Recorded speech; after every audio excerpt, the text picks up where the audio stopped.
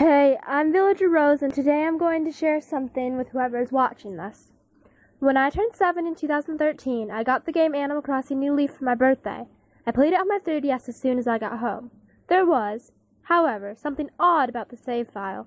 I didn't realize it was weird at first, but there was already save data on the game file. There was a mayor and 10 residents. I only remember a few particularly. Piku, the bear cub, I loved her. Filbert the squirrel, and Charlie's the bear. I never played on the mayor account because I had my own character account named Julia. After a while, I asked my mom about how I could reset the data so I could be mayor this time. She Googled it, and it said to recreate the town. I had no idea this meant all my villagers and data and residents would disappear. When I realized what had happened to my village after I recreated it, I cried for about 30 minutes straight. I was 7, okay? And then I made a new town.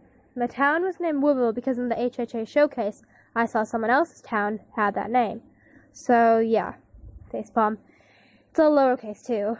Even more embarrassing. The name was Leela, also all lowercase. And, by the way, the name Leela did not relate to Captain's daughter. I didn't have the island in that previous town, so I had no knowledge of her. It's quite weird when I actually encountered her, in my newer town. I still have the town of Woodville to this day, and I'm currently making it into a horror town for the Dream Suit. I cried every night for about 3 months because I was still depressed about the loss of that town I had for only like 2 to 3 weeks. I don't really know. I'm not sure if that's unusual, but you know, whatever. I mean, if anyone else has done this before, accidentally recreated their town or whatever,